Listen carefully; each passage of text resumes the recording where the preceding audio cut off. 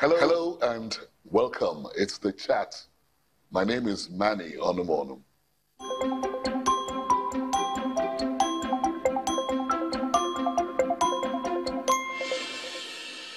If there's anybody that knows the airways even better than the birds, it will be my guest on the program this week.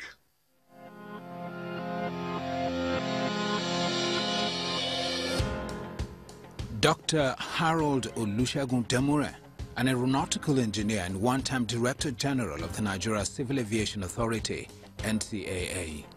Demuren was born in Ijebode, Ogun State, on May 31, 1945. He attended Ijebode Grammar School, where he obtained Cambridge High School Certificate HSC and General Certificate of Instruction, GC Advanced Level in 1964.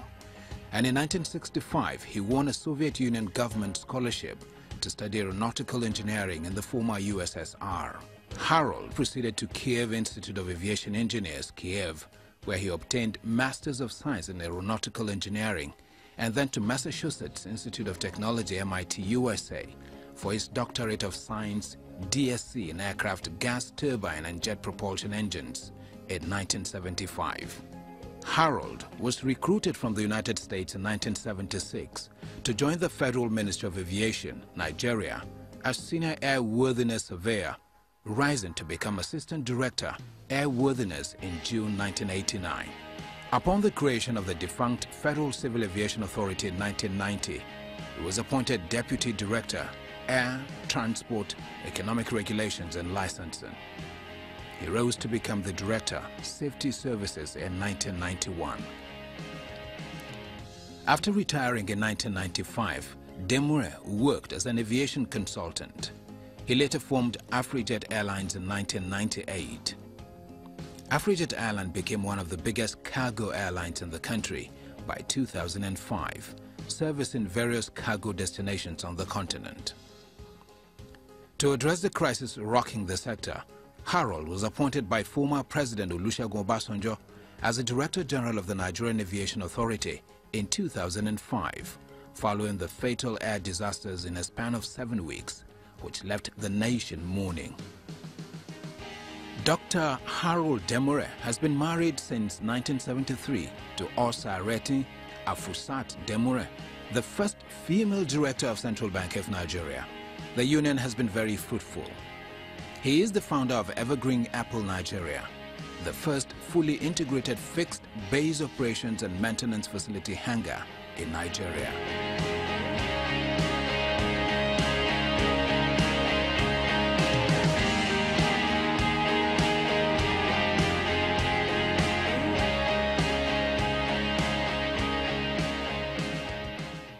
Dr. Harold Demuren, it's so good to see you again.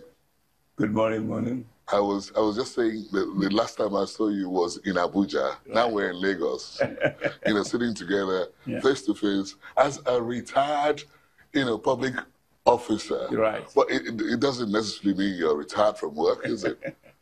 Continues. Work continues. Let's even go back to your early days.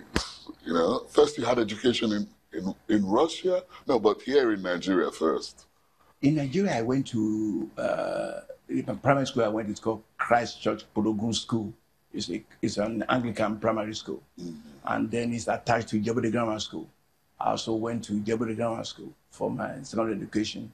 I stayed over to do my A-levels. And when I finished the HSC, then I got a scholarship from the Federal Ministry of Aviation, Ministry of Education, External Bureau. Yeah. And I went to Soviet Union to study aeronautical engineering. First of all, why the choice of aeronautical engineering? Did you play with a lot of toys? During our time, there was Yuri Gagarin that went to space. Yes. So it was inspirational for young people. So from that time, I've been trying to find out. I was very good in maths and physics in any way. So that was good to be engineering, but which engineering was going to be. Is that what your parents wanted you to be at that time? My father wanted to be a lawyer. Oh, yeah, but I was very bad in Latin. I was getting 0 in Latin, getting 100% in physics. Yeah. So it would be a major problem in the family. What's happened with Shegun? But I remember Bishop Kale then, a cousin to mine. Yes. So my father said, no, allow him. He's doing very well in physics. That's very good. So I then studied physics, and I then decided I would do aeronautical engineering. What did you take up as a first job when you came into Nigeria? I went straight to Minister of Aviation. I was an airworthiness surveyor, they call it, I'm an airworthiness surveyor. Even I call them airworthiness inspectors now. And then I started, and my first job was on DC-10, which Nigeria was buying there in Long Beach, California. So we had to go with them, and then that's how I started. That's how we started there. And you spent 40 years or more in the aviation industry. For my life, more than 40 years now I've been in aviation. That's what from 1965, when I left Nigeria, till 2013, I finally stopped working for government. And now also, and because of that time, I also serve on the board of the Flight Safety Foundation, which is the foremost for aviation safety in the world. So we continue. Latest technology. How can we improve aviation? What are we doing next? What is wrong? You know. Yeah, I mean, you rose up to the post of the Director General of the FCAA. That's the Federal Civil Aviation Authority. NCAA. NCAA, First, right. I rose up to become the Director of Safety in the FCAA. We used to call it FCAA, the Director of Safety. Then in 1965, we were retired. All of us were fired. We call it Thursday morning massacre. And we were fired. Hey, tell me about it. What happened? Well, there was an accident then. The accident was occurred to an airline. It was hack here. Lost a lot of people. And then I grounded the airline. I shut down the airline. The minister was not happy that I did that. So I was there. He said, we didn't inform him. And I said, no, he said, we didn't take permission from before we shut down the airline. So I don't need to take permission. I just need to inform you that I've done it. And it didn't go well with him. I was going to say, after then, there were 2 air accidents coming one after the other. Yes. And at that time, you had left. I've left. I was so you had to be recalled. Yes. I was recalled then. I remember that was Bellevue. So Soliso and Bellevue. And Bellevue, a lot of loss of lives. It was very sad indeed. And then they then started a committee. We're already doing well in private sector. We're already doing our stuff. We're no longer interested in government. But the government said, you come back. So we came back. How did you feel when you were asked to return? I felt, first of all, there was a dilemma for about 2 weeks. Did you feel indispensable? Not really. But I just thought that I didn't want to work for government again. You know, when we were in town in 1965, I told my children were already studying in America. And I said, I've been you couldn't use fired. The word I used was fired. You used fired. I said, we have been fired. And they said, there were small children. They said, you are fired. Now they fire people. And I said, yes, they don't want to get fired. And then it was all agreed among us. Nobody will work for government. We'll do private work. Oh, really? Yeah. So when they now started to come back, discourage your children from working for government? And right now, none of them is working for government. They're all in private sector. Yes. Only my wife, my step work for government. And all the rest work in private sector.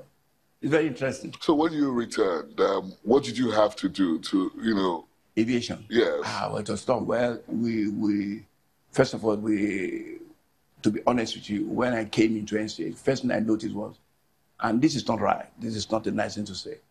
I told them that I noticed, we checked what was going on. There was no longer enough knowledge in the system. There was no longer enough knowledge. Many people have been retired, many people have been sacked from airlines, from aviation, from here and there. The people there no longer enough knowledge. So what we did was, we looked back in the industry, brought in some retired people who have left, who are very good. We brought them in to come and assist. And we did that immediately. But what about training and infrastructure? Oh, massive training. I did that's what I was known for, throughout. Massive training program. And we got help from World Bank, got help from Flight Safety Foundation, we got help from American FAA. ICAO was very, very, extremely very good to us. When I was growing up here, in Nigeria, we used to have a Nigeria Airways. Oh, yeah. And suddenly it's gone completely out. Very sad that we lost Nigerian Airways. Nigerian government spent a lot of money on aviation. Who are you pointing fingers at now? I think all of us must take the blame.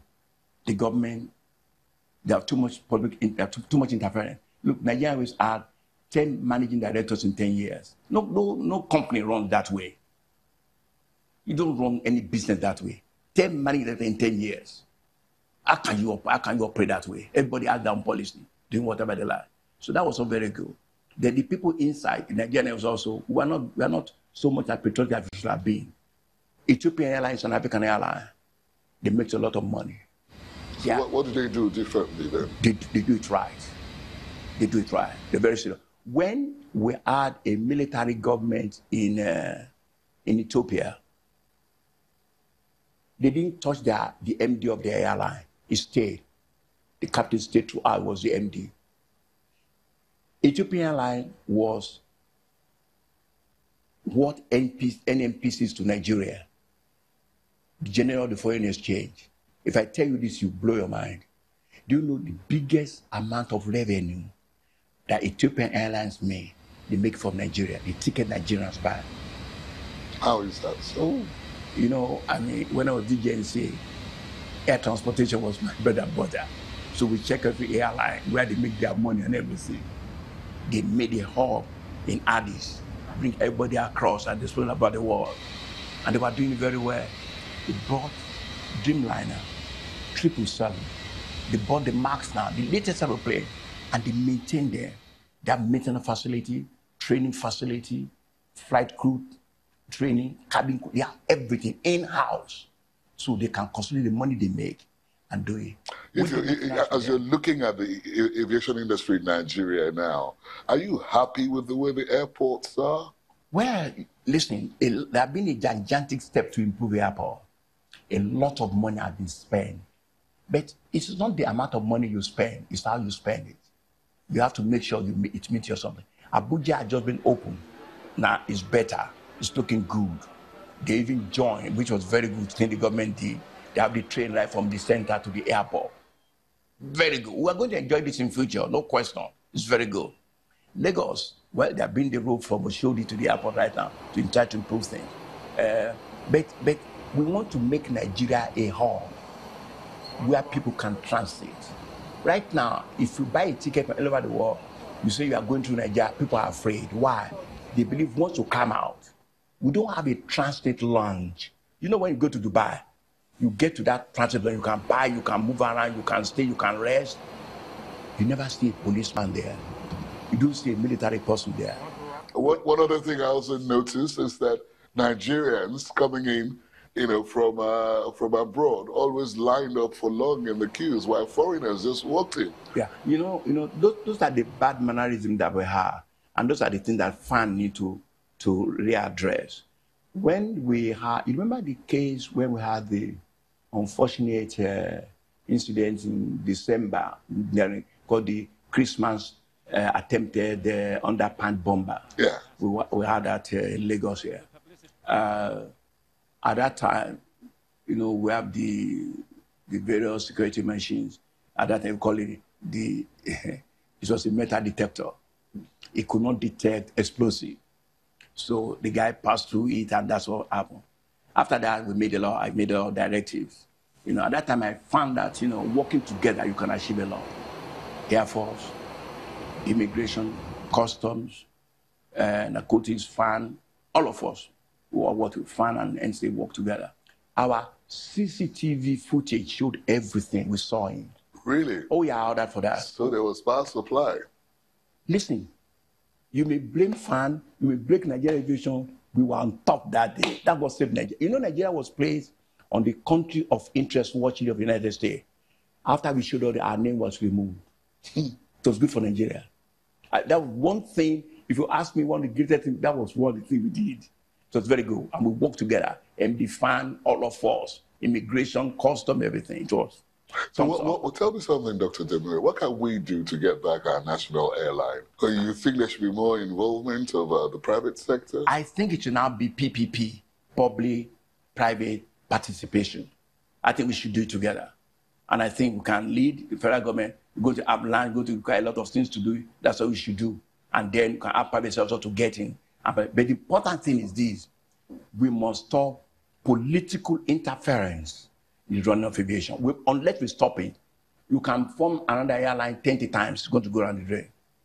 How can you see because I'm the Speaker of the House or I'm Senate President, employ my sister who had just finished university, employ in Nigeria without making him director of legal. She had just finished law school. She doesn't even know, like a feeding bottle lawyer. She doesn't know anything. Why are we doing that? If you say employ, we can understand. You decide what position they must give the person and rent the place. All such interferences must stop.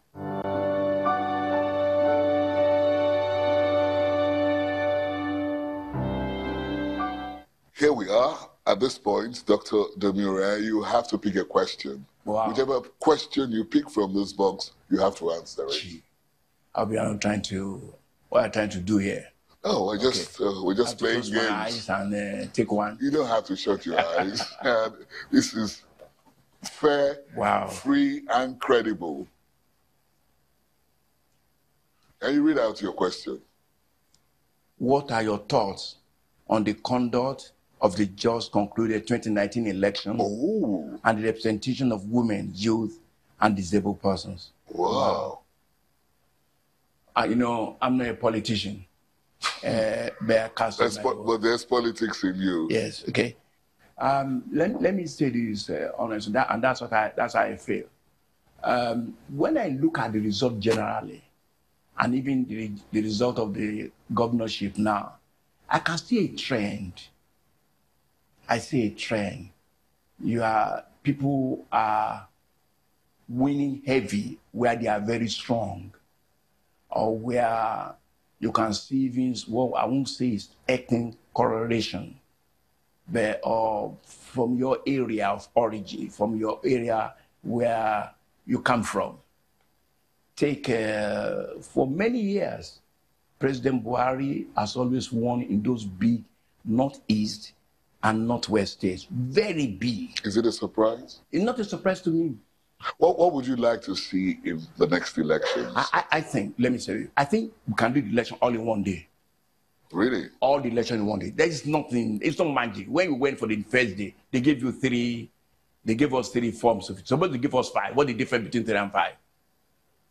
No, come along. Don't let anybody deceive us. It's not rocket science. You give me 1 paper now, so maybe you are giving me 2. I've already 2. Those I give you 1 today, come back 3 weeks, come and take another one. No, on one day we can. Technology is there. We're still going to use technology to do this thing. It kept improving. There are certain people that are using talks, buying money and go. That will fizzle out also. Listen, in the 18th century, in America, they were rigging election. If you continue our system, there is no disturbance. We're going to improve it. We must not lose faith in this system. Nigeria is a great nation. We will get there. When you returned from Russia after your studies, you didn't come back alone, did you? No, if you are saying, I was... you ran into a certain woman that you That's liked. right. I was saying, I got engaged before I left. Oh, you did? I got engaged. How did it happen? Well, you look too serious a man, for even someone like me to think you'd have time for women at the time you were studying. No. We were students. Yeah. We were enjoying ourselves. We had a great time in Russia. Oh, yeah. Partying, doing everything. You have to make yourself happy. And then most of the time we were with Russian girls. But suddenly, Nigerian girls start coming to Russia. So one year I was called by my very good friend, late now, from Kwara State, Alhaji Ibi Kazum, the son of Emma Filorin. He was the president of the student union. And he called me and said, look, Shegun, we have new Nigerian students coming in. We have to go and meet them. So we have to go and meet them. I said, why be party this evening now? Where are they going? He said, no, Shegun, you have to cancel that. I'm going. I can't go alone. You must come and support me. So I said, okay, I'll come. The taxi will wait for me. And I will come see them and I will go. But when I got there, something else happened. Tell me about it. I can, each time it was just, maybe that's how God does it in this world. While we were there, we saw the Nigerian new students who have just come in. They were giving in their rooms in their hostel at the Kyiv State University. and they were there. So I just heard one of the girls singing a song. The song, I'm a member of Children and Seraphim, that the church I go to. We have a song that says, if not on our side, has been the Lord of old, Psalm 125. And I heard her humming this song. You know, in Russia, it's atheist, no God. Nobody goes to church, nothing. And I said, here in Russia, okay, somebody is singing, if not on our side, has been the Lord of hosts. I said, I must find out who's singing this song. She didn't know. She didn't know. She has never met me before. She didn't know I'm a member of Children and Seraphim. And she was singing the song. I said, very good, very good. So my friend came and said, Shegun, please wait now. They have not eaten. You need to take them to the restaurant to go and eat. I said, you know what? I think I'll go with you. Oh, you changed your mind? I changed my mind. My goodness. I went and told the taxi to go with the get. I'm not going. And they were making just a fault. They said, oh, you've seen your sister Rachel. You've seen your sisters. I said, yeah, I've seen her sisters. So I made sure, she didn't know, I made sure she was in my car. All the taxis, she didn't know. I made sure she stood in my car. When we got to the restaurant, I made sure she was on my table. She didn't know. Then I now begged, I said, by the way, I now sang the song. She was singing it in English. I know the song in Yoruba, I didn't know it in English. So I sang it in Yoruba to her. She sang it back to me in English. I said, you remember Children and Seraphim? She said, yes. Then I said, the founder of Children and Seraphim is most familiar to Olashe, our father. I said, you know him? Of course, I didn't know him. He now told me everything. I said, wow, you have this book in English? He said, yes. Can you please order for it for me? He said, I will tell my uncle, who is the Senior Apostle General of Tubu, he will send it to us. That's how I met my wife. That's how we started. Very old-fashioned way of chasing women. Old-fashioned way. That's how we met. I remember in January we got engaged. And you have been together now for 40 years. For 40-something years now. For more than 40 years. Excellent. So we got married in the U.S. You know, it's very interesting. We met in Moscow. We got engaged in Moscow. We got married in the U.S. I think we made the first baby when we were in Belgium. You are about to be cast away on an island. That's right. And you just go there on your own and you take along with you 5 items that are very important. Okay, take down 5 items. Well, the first thing I will take, definitely be my Bible. Once I have my Bible, I'm okay. Mm-hmm. Anywhere, I take my Bible, I take my prayer gown. Mm-hmm. Go, you know, in Jerusalem, we wear white without girdle, and so that will go with me, with my staff. I said, I might take water, and maybe take one fruit. Fruits? Fruit, one fruit. Really? Most likely. Not a bottle of whiskey? No, maybe apple. Are you not the drinking type? No, I really don't drink. You have never taken alcohol? Well, champagne is an national alcohol. Television. No, champagne is an alcohol. In Russia, they don't have Coke. They don't have anything. So in Russia, you're taking enough to last you a lifetime? No. What I'm saying is this: in Russia, the only thing that is easy to drink is champagne. The rest are vodka, cognac. Those will kill you. So the only thing we can take is champagne. So I don't say I've not taken alcohol, but since then I've not taken anything. Really? I don't drink, I don't smoke, I don't do any of those. No. They refer to you as a billionaire, Dr. Demuren. Zero, I don't have any type of money, no. You are a billionaire, Dr. Demuren. Is that right or wrong? No, I don't have people speculate, that's not true. We thank God. You know what let me say this. We thank God that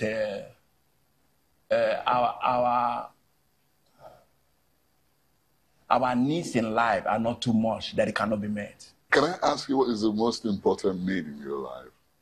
My standing with my God is more important to me now than anything else. After all the money? After everything we made now. First, it's now we have to seek first the kingdom of God and his righteousness. Then all other things shall be added. Really? That's what that is. At this stage of mine now, no, that's the only thing. I looked at if God says is today's the day, I just pray, give us the greater enter to your kingdom. That's mine. You're looking very fulfilled in life. No, we thank God. Thank God. God has been good to us. Thank you very much for accepting to be so on the chat, Dr. Demuren. Thank you so I'm much. so pleased to have you. Thank you. Thank you very much. Appreciate it. Thank That's how it's been on the chat this week with a man whom I described earlier on as more knowledgeable about the airways than even the birds. I am Manny. See you next time. The Chat is produced by Channels Television. You can watch it again online. Just visit our social media platforms: Twitter, YouTube, Facebook.